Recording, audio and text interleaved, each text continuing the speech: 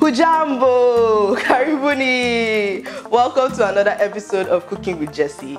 If you've guessed from the flags and from my post Swahili that we're traveling food wali to Kenya, you are correct. Today, I'm making an amazing Kenyan delicacy, pilau. Hop on, I'm certain you'll enjoy it.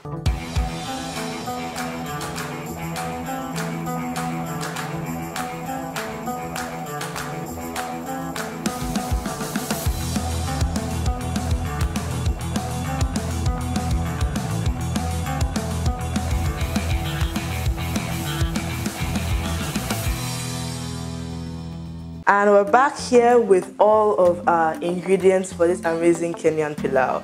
So here I have my 5 tomatoes, 2 onions, 2 cups of basmati rice, some beef that I've cubed into little cubes. I have my oil. I have some cilantro. I have some salt, chilies, Irish potatoes, love potatoes, and here we're about to enter our spices. So I have my clove, amazing spice, smells absolutely amazing. I have my black peppercorn that I've toasted and grounded, so this is what it looks like.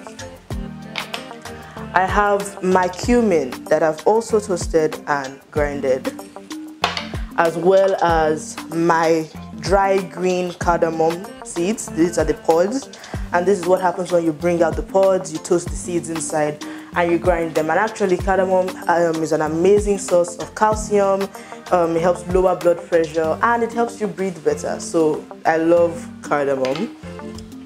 I have my power duo, my ginger and my garlic, amazing twins in the kitchen. I have my cinnamon sticks. So if you don't have cinnamon sticks, you can use some cinnamon powder instead, but getting the sticks is great as well. And I have some smoked paprika, as well as my water. So this is everything we need. Let's get cooking.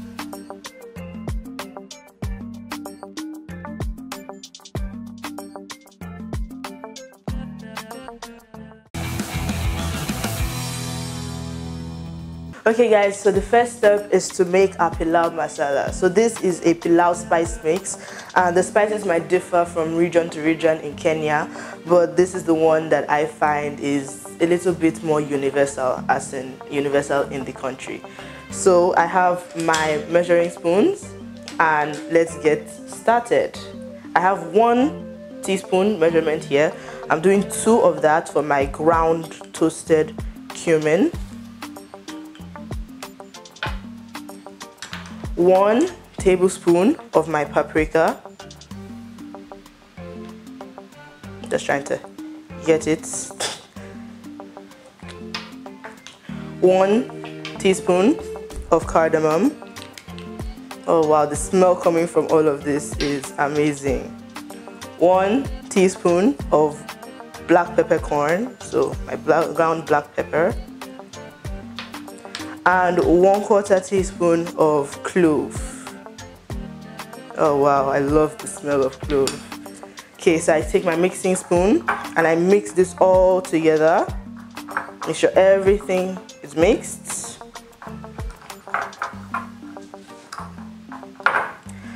And I now have my pilau masala. Next, we get to chopping. Okay guys, now it's time for chopping. I'm done washing my hands. You need to dry just to make sure it's not too wet. And now we can get chopping. So I have my 2 red onions, although they look purple to me. And I'm just going to chop them into medium-ish slices over here. Careful with knives. Make sure you don't hurt yourself. Okay, it's half 1 done. Half 2. Just turn it over. And try not to look at it too directly or else you'll end up crying. Second onion. chop, chop, chop. Choppy. I love onions. They're so flavorful. Okay.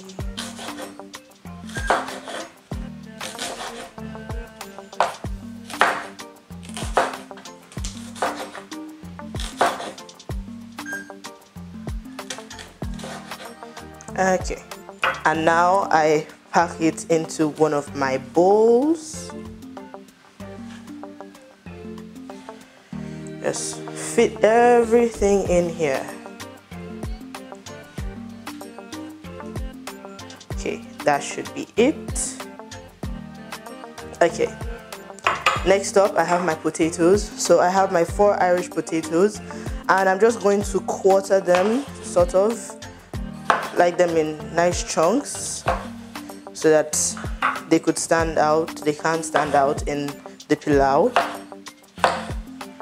Let's give them nice cube sort of chop.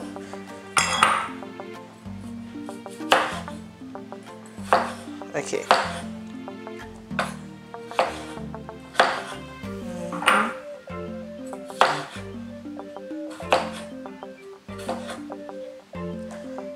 Last half. Okay, now I pack them back into the bowl. Guys, remember that advice I gave you about not looking directly into the onion? I'm paying the price for ignoring my own advice.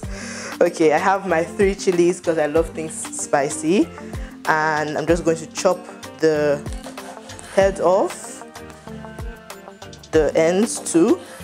I'm just going to give them just a rough chop because I like chili chunks in my food.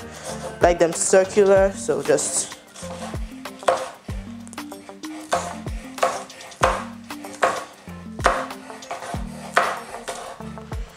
last one. Okay, that is it. Just some water, and I'm going to, these chilies are not too spicy, that's why I'm handling them with my hands. But if you can't take the spice, you can reduce them. Like I said, I like stuff spicy. Okay, next up, my thumb of ginger. One of the dramatic duo that I always use in the kitchen. Ginger and garlic are amazing, amazing. I use them in almost everything. Unless the recipe explicitly tells you don't use ginger and garlic, I will use ginger and garlic. Okay, so I'm just going to like mince them, cut them into chunks, and then now just, and this is just to get them into small chunks, small manageable chunks, so that we don't have chunks of ginger in our food. There we go. I think I'll just do one more.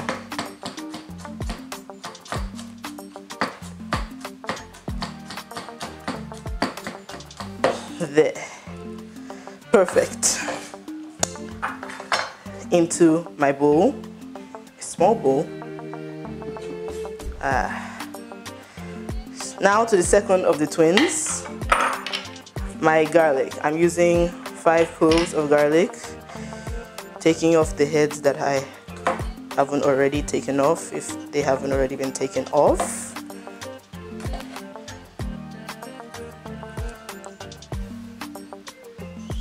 Wrong end. Okay. And now chopping these as well.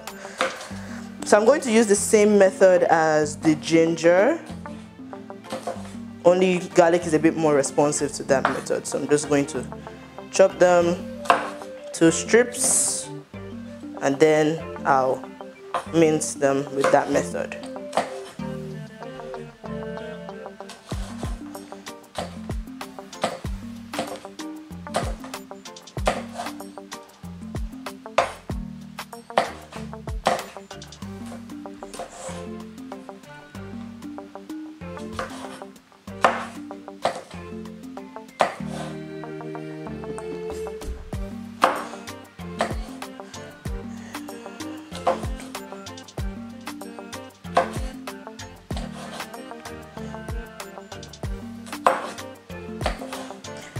And now for the fun part.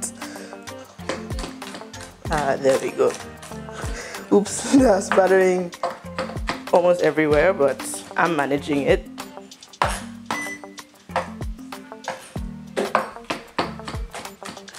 Chop, chop, chop, chop, chop, chop. Gather them together and rock.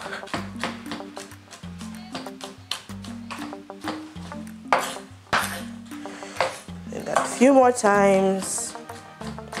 Chop, chop, chop, chop, chop, chop, chop, chop, chop, chop, chop, chop. Oops. One more time. Okay, it's fine.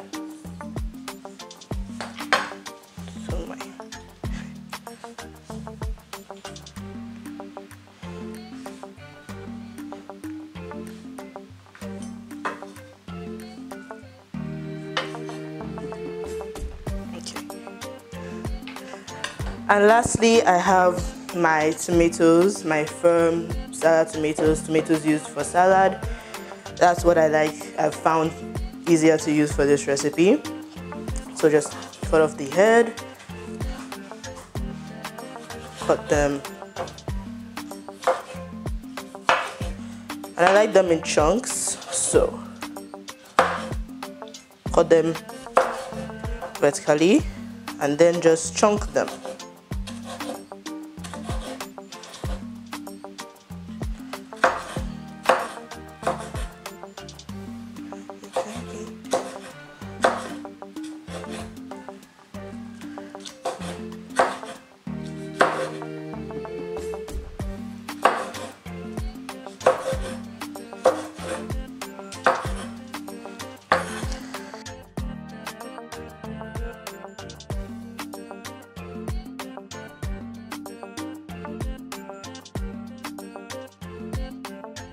Okay, so that's the rest of my tomato done, and I'll transfer it into our bowl.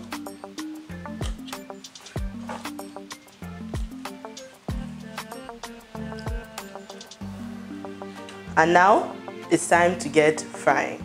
Okay guys, now we have our fire on, our pot. And I'm waiting for it to get a bit heated, which won't take long. And in goes my oil, just enough to cover the base of my pot. Okay, so I'll leave that to heat for just a little bit, and then we'll pour in my onions.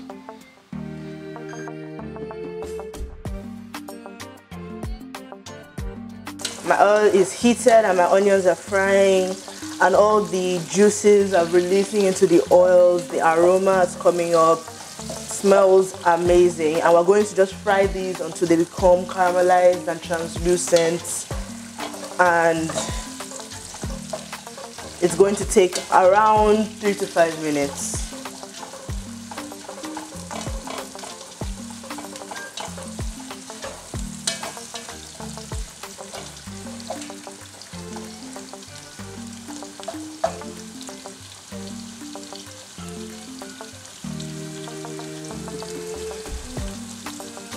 Yeah, I can just smell everything rising up. Ah, yes.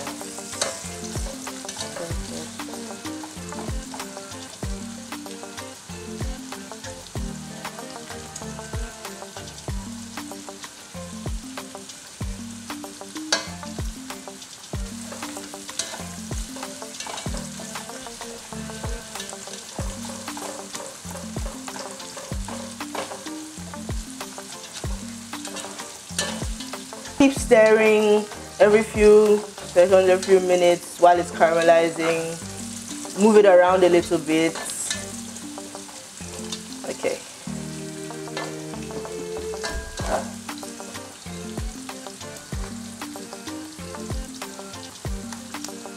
Okay, so we're getting there now. The aroma in this kitchen is splendid, absolutely Amazing.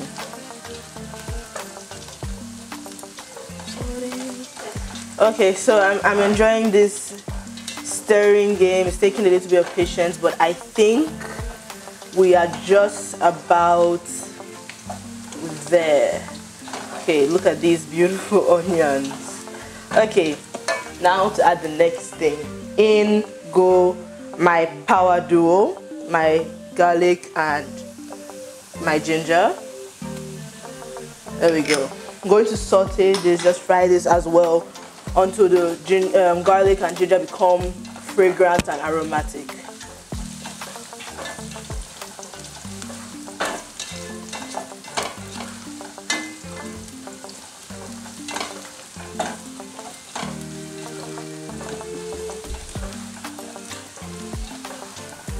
Oh wow, yeah, that started becoming aromatic. Okay, now we have to move in with our cinnamon stick, one of that,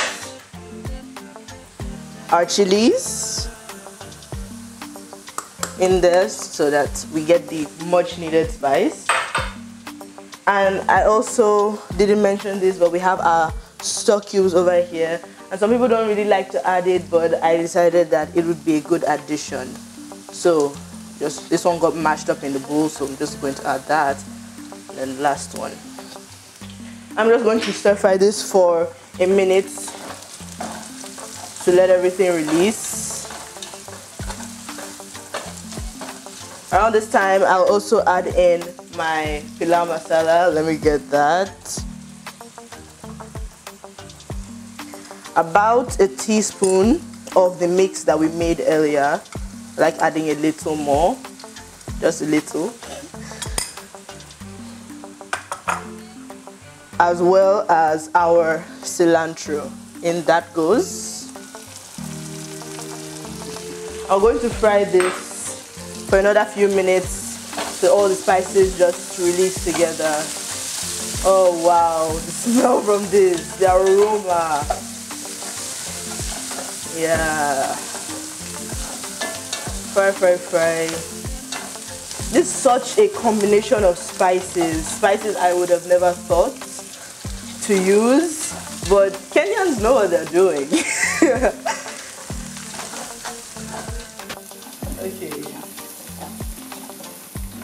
so in goes my beef at this point, so that I'll cook. There's a little water with beef, but that's fine. I will fry this until it cooks a bit. Okay, so I fried this for about 5 to 5 minutes. Tensed up, it's sealed in. And now I add in my tomatoes. Oh, I just got a whiff of cinnamon. It's one of my favorite spices actually. I use it in a lot of things, but never in rice. And so this is a welcome addition to my cinnamon additives, or things I can add cinnamon to.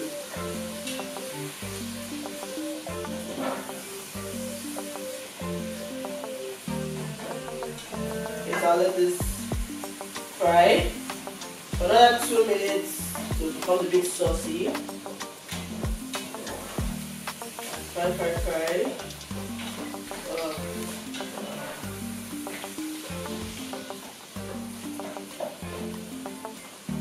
Okay. So we're at where we want to be at. And now, in goes my potatoes. I find it very intriguing adding potatoes to rice. The double starchiness is definitely something that I'm going to welcome. Okay.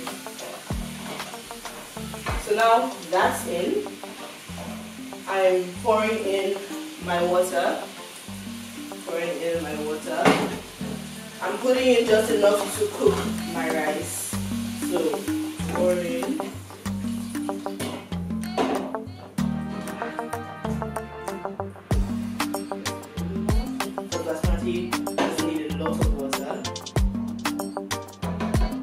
going to cover that a bit and leave it until it starts boiling and bubbling. Okay, so it's boiling and bubbling right now. This kitchen smells heavenly, and at this point you guys can taste for salt and pepper. Just add to your taste. Okay, for me this needs just a little bit more salt, just a little bit. Stir that in, and that should be perfect. And now in goes my rice. So this is my basmati rice. It's been washed already, and I'm just going to just put it in.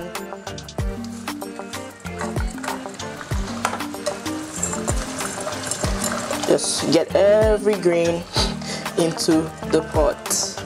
Okay, now we just turn it in.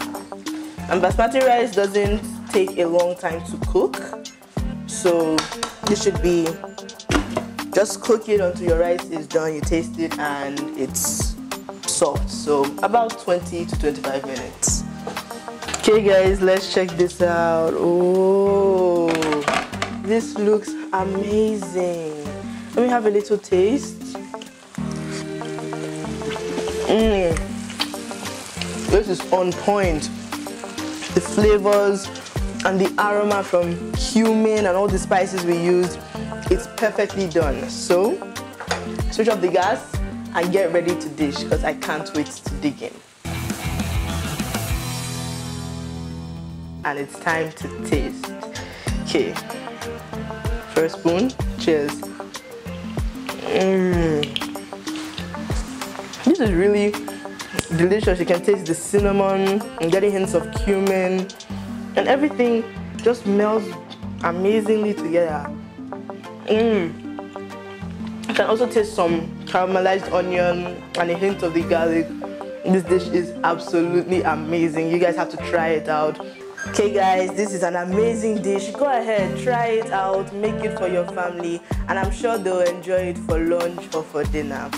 And that's it. Don't forget to subscribe, hit the like button, hit the notification bell, comment, do all that stuff, and follow me on all my social media handles. See you next time on another amazing episode of Cooking with Jessie.